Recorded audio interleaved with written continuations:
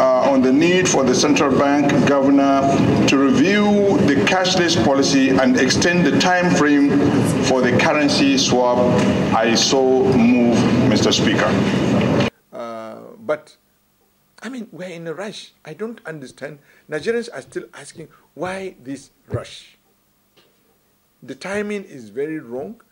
We're hitting electionary campaign, which the law, the INEC law, agrees that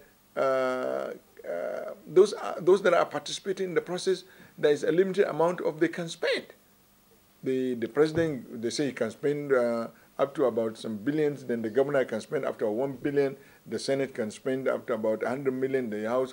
Where is this money? And largely what we do is cash.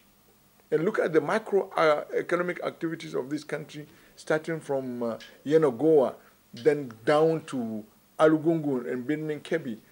Most of our markets, most of our petty trading is cash. How do people go about that? And you can see it in the page, on the pages of newspapers, and some trading outfits, some traders are rejecting old notes, because if you have a turnover of 200,000 in a day, and then they are giving you old notes, well, how much time do you have to deposit it? With CBN to meet with an ad hoc committee of this honorable house tomorrow.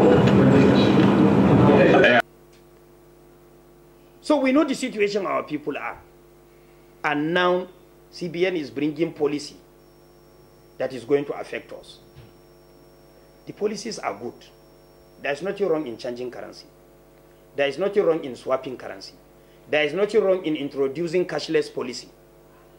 But it doesn't have to be forced out of people. There is nothing wrong in doing it on faces. There is nothing wrong in facing it out. But you shouldn't force it out. I hope you got what I'm saying. So this is our position. Our position is let it be extended to at least 6 months for people to be able to change their currency or to deposit the available funds they have in their various bank accounts. And for those that were not included, for those that are not part of the financial inclusion, may have the opportunity to be enlightened to go and open bank accounts. Because now, if at random... Economic impact of rejecting the legal tender is there will be an economic decline.